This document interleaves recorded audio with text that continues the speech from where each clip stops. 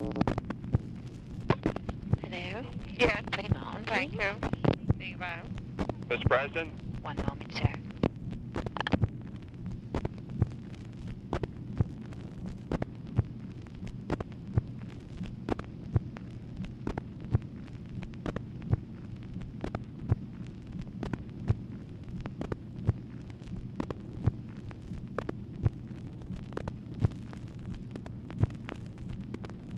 Hello?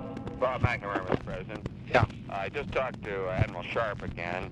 He's been in contact with the carriers.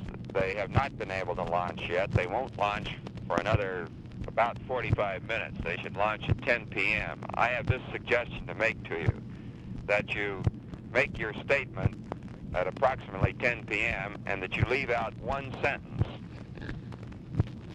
It is the sentence that states, air action is now in execution against gunboats and supporting facilities in and near 4 ports of North Vietnam. Without that sentence, you don't disclose the targets, but you do disclose that action is presently underway. Let me see where is it? What It's in the 4th paragraph on the 1st page. Yeah, I see. But repeat the action violence against armed forces that applies to speak to you. Air action is now. No, you would read it, but repeated acts of war against the armed forces must be met not only with alert defense, but with positive reply. That reply is now being given as I speak to you, period. Then take out the next sentence.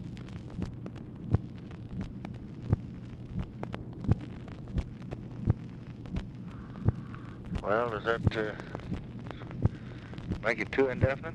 No, sir, I don't believe so. I think it's perfectly appropriate that while the action's underway, you not describe the specific targets or the type of action. What do you think about it? I don't see why we bring Goldwater in on this. Why don't we just say I thought it appropriate just to communicate my decision to the Republican candidate for president? And not say he's assured me of his full support. I think it makes us sound like we're very much together and buddies and agreeing on bombing everybody. Well, in that case, I'd leave out the paragraph. You wouldn't even say you communicated? I wouldn't say I'd communicated it. So what do you think? I would. Well, have you been able to talk to him? No, not yet. I'd leave the paragraph out. You've talked up above about the leaders of both parties, and it seems to me that's the strong point. Yeah, but the trouble is he's going to be calling in about 9:30. Well, I'd keep talking to him, trying to talk to him, all right, but I don't think I'd refer to it in the statement. What would you do? Just wait until after, talk to him until he's out on a boat and they're going to get him? Or would you talk to him as soon as he gets in and tell him I'm going to make a statement, want him to know about it, and then not refer to it? That's exactly what I'd do, Mr. President. I tried to talk to him before I made it, but I wouldn't refer to having talked to him. And the purpose of talking to him would be to stop any opposition from him. And if you did that, I think you accomplished your purpose. You don't have to tie him into your statement. I think it's better not to, don't you? Yes. Now, what's delayed it so?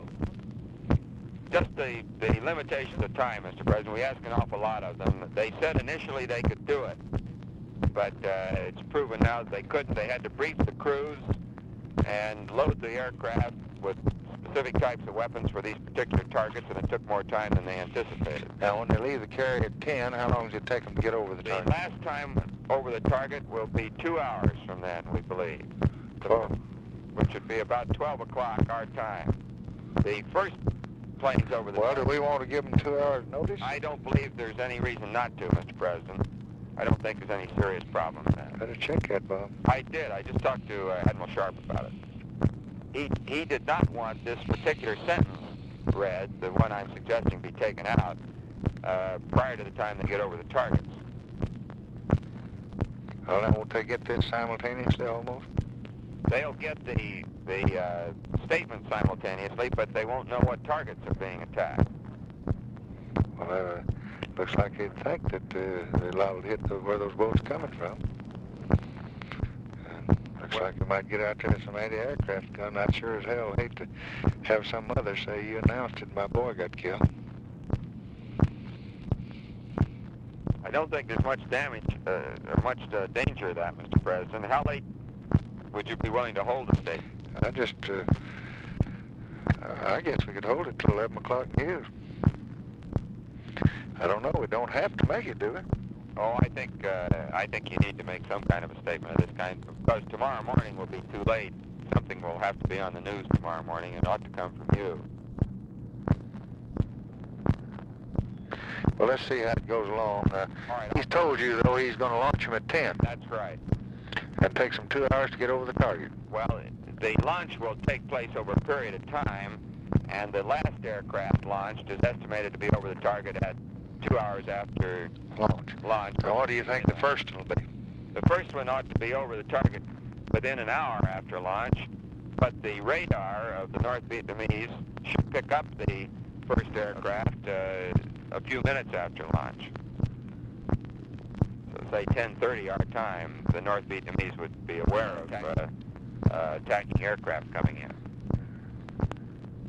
So that'd be all right then. So I would think so then. If you did it at 10:30, you could make the 11 o'clock news. Okay, thank you. Right up.